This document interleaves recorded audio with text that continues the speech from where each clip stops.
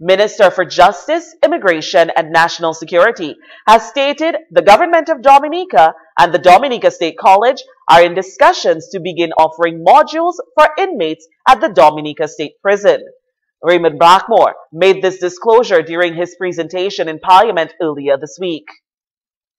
Negotiation with the State College so that we can develop modules in vocational skills so that the young men, having left the prison setting, would have gotten a skill to help them to make a contribution towards mainstream society. That is what we're all about, Madam Speaker. And in closing, Madam Speaker, permit me to thank the Cabinet and the Prime Minister for...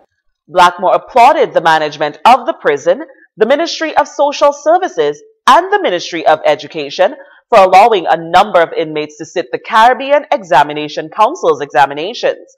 The inmates who wrote the exam on Tuesday, May 9th, ranged from age 18 to 25. Examination at the English level, Madam Speaker.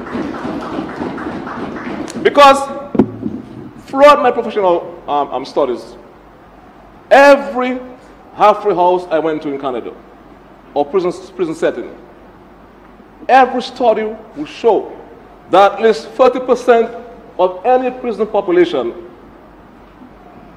those persons are not hardcore criminals.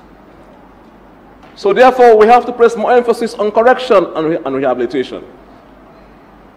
We have to also ensure, Madam Speaker, because we are making money, providing money in this measure, Madam Speaker, to improve on the security block. Because Blackmore also added that money will be provided to enhance the security block at the Dominica State Prison. Something we have to ensure that the prison setting is at least humane. That is what we're doing. That's an A+, that cannot be an F, Madam Speaker. And to say further, that as we speak, monies have been made available for a buffer zone within the prison system. The Minister for Justice stated the importance of the buffer zone is to ensure that persons do not stay outside the prison zone and throw in drugs, among other things.